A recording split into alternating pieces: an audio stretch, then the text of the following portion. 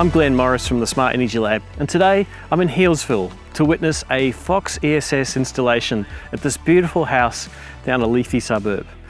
Now, it's being done by my good friends from Total Solar Solutions, headed by Reese Kennedy, who's actually one of my older students, so good one, Reese. Now, what we've got here is a 13 kilowatt PV array, two Fox 5 kilowatt inverters, and 13.4 kilowatt hours of FoxESS battery storage. Now, the reason for the battery storage is this is a work from home family, and that means they're going to use a lot of that 13 kilowatts of PV during the day directly to run the home and charge the batteries. But come nightfall is when they can start using that battery system. So they really only need the 13.4 kilowatt hours of battery storage once the sun's gone down. Anyway, let's go and check out how the installation's going.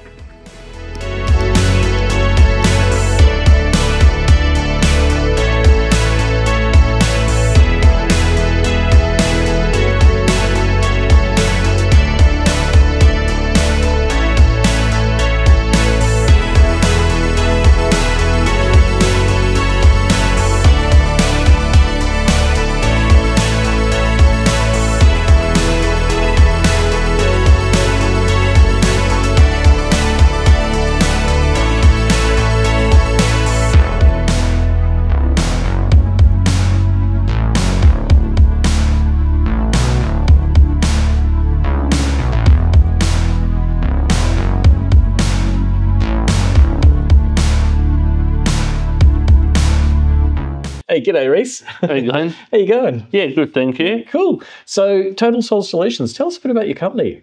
Family-owned business in Bayswater in Melbourne. Been around for about 15 years now, and we are here today in Healesville helping demo site for our customer and FoxESS with their new hybrid Gen 2 series. Right, so there's two of them. Yep.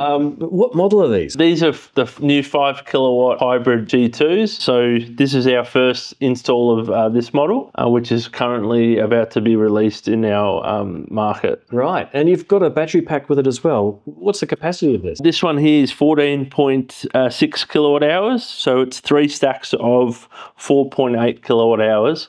And we can stack it 7 high up to 33 kilowatt hours. Wow, 33 kilowatt hours. That's pretty impressive, and a very small footprint. It is very small. So what sort of output can you get from one of these? So on the backup side, each one will give you 22.7 amps. So about 45 amps once we parallel them, and with another stack. Now, you said parallel the backups. Yeah. You can do that? Yeah, we can, yeah. Wow. So on the backup side, we can parallel it, and the slave model communicate through RS485, and it will follow the sync of the master. Right. So at the moment, we've got one battery pack connected to one inverter. Yep. But this inverter is ready for another battery pack.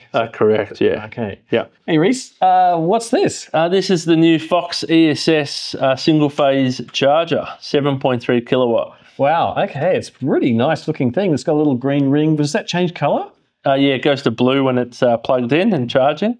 Right. Now, because it's branded Fox, does it share some smarts with the rest of the Fox system? Yeah, it does. So once it's connected to the Wi-Fi, it'll all integrate with the new Fox hybrid, and then we can choose the mode that we want to set it up for, which there's a few options. So you can do smart solar charging, for instance? Yeah, you can do that. Yep, definitely. Oh, that's pretty cool. Now, I believe these come in at 11 and 22 kilowatt for three-phase as well. So yeah, they do. Three-phase power. Yeah. It's a pretty sweet looking little unit. Yeah, so it comes with the tethered cable all attached to it, and it was pretty easy to install, so far so good. G'day, here I am again, this time back in the lab. Wanted to show you a little bit more about this unit that we installed in the video that you've been watching.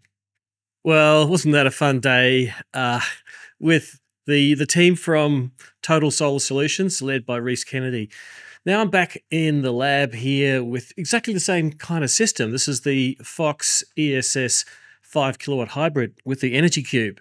These are the smaller battery modules. They're physically the same dimensions, but they come in different capacities. These are the 2.9 kilowatt hour units here, and I've got 5. So the top unit actually is the BMS and a battery as well. So I thought I'd just tell you a little bit more about FoxESS and this product here. So I've actually been to the factory where they make their batteries, and I was super impressed. Basically, robot control, amazing. Minerals in one end, batteries out the other. Really, really high-tech stuff. And as a result, the product's really, uniform in terms of its production. There's not lots of dodgy soldering going on. This whole thing is made at high precision and tested. So just a few things about this inverter here. The hybrid inverters from Fox come in a range of sizes. In Australia, we're getting the 5 kilowatt unit. I'm not sure if we get the 6. We might get the 6 as well, but they do come in a range of sizes. This is a single phase 5 kilowatt unit, the same as the ones installed in the video that you've been watching in the home in Victoria. So this is a dual MPPT device. Each input's rated for 16 amps of IMP. That means it's peak continuous current rating, and 20 amps of short circuit. Now, for those who are installing in Australia and New Zealand, we do have to have that 25% safety margin for the ISC input of the inverter. So that's a really big plus with these. It basically means you can put panels that have an ISC of up to 16 amps. So it's a pretty big panel. The startup voltage is a mere 75 volts. Now, that means this first light, this thing is doing some work. So you're getting the beginning and the end of the day really well. Maximum input voltage is 600 volts, which is kind of pretty standard at the moment, and a maximum DC input power of 7.5 kilowatts. Now, for those who are in Australia and know about the CEC rules with the 133% oversizing rule, that only applies for grid-tied inverters without batteries. Once you add batteries, you can go up to whatever the manufacturer recommends. So in this case, 7.5 kilowatts of PV. Now, you might think, well, hang on, it's only a 5 kilowatt inverter. Why would I put more PV on it? Because it could charge batteries as well as invert at the same time. It can sing and dance. It's a pretty clever little piece of kit. The batteries here are lithium ferrophosphate, the safe lithium. These are capable of delivering up to 40 amps of continuous current, and their voltage range depends on how many you stack together, because they are series connected modules. There's no cables, they just plug into each other as you stack them, and so they go from 80 volts right up to about 480 volts DC in a very tall stack. I think that's going to get you possibly up to, I think, 33 kilowatt hours of storage. Might fact check that one. The maximum input power of this is 10 kilowatts. Now, you might think, well, hang on, it's a 5 kilowatt inverter. Why do you need 10 kilowatts of input power? That's because it's actually got an EPS function. Now, EPS, or, often referred to as a central power system, is the ability for it to operate independently of the grid. But it can also provide power to that EPS circuit while the grid's present. And if the grid's present, that means it could use the grid to charge batteries and supply power through to the loads. So the input rating needs to be somewhat higher than the EPS rating. So what is the maximum EPS rating? Well, it's 5,000 VA, volt amps, allowing for power factor. So that's around about 4.5 kilowatts of AC power in backup mode when the grid's not present. It can put out up to 21.7 amps on that EPS circuit, so in single phase.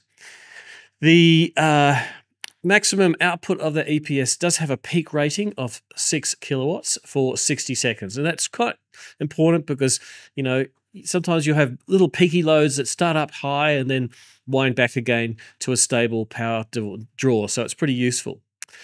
But one thing that really, really impressed me about this, now, I'm not pulling your leg here, you can actually parallel the EPS output of these inverters. Now, I've only got one here in the lab, but at the installation you saw, we had 2. Now, apparently, you can go up to 10 and parallel all the EPS outputs together if you're on grid, and 4 if you're off grid.